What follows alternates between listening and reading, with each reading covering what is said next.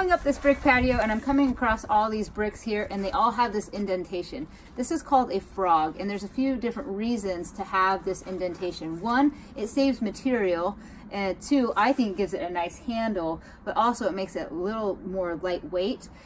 Another benefit is that when you're stacking these, because they're mostly used for structural, you put your cement, mortar, whatever, and that is going to fill in this area right here. So not only does it have it here, but it also notches it in, making a stronger hold.